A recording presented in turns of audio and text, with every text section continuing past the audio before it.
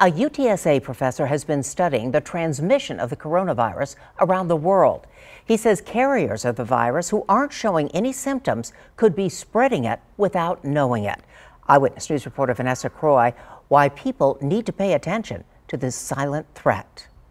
A video by the Cy-Fair Fire Department simulates how germs are easily spread by just a cough. It hangs in the air. Droplets that linger in the air and cover surfaces. But what if someone coughs or sneezes and doesn't know that they're carrying the coronavirus? It's extremely contagious. UTSA mathematics professor Dr. Juan Gutierrez said asymptomatic carriers are a silent threat, driving the spread of the virus. Our best chance at defeating this is to understand what this pathogen is, to understand what are the dynamics of transmission. He said carriers without symptoms known to be contagious escape detection by public health surveillance. Because many people might feel well, they might feel healthy, they might not isolate themselves or seek any sort of medical attention, and they might be transmitting the pathogen.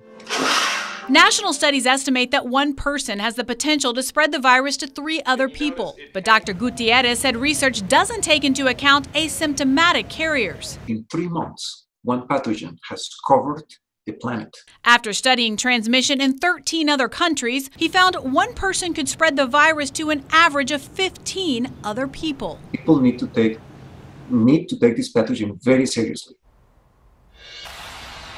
Vanessa joins us live. Vanessa, has Dr. Gutierrez shared this research with city officials?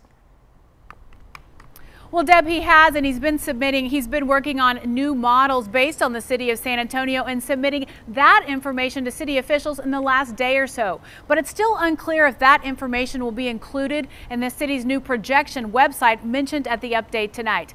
Now, Dr. Gutierrez also told me that he has received some criticism over this research, but told me he stands by his theories. He also said there's so much unknown about the virus that it could take years before we fully understand what we're battling right now. Reporting live tonight, Vanessa Croy, KENS 5 Eyewitness News.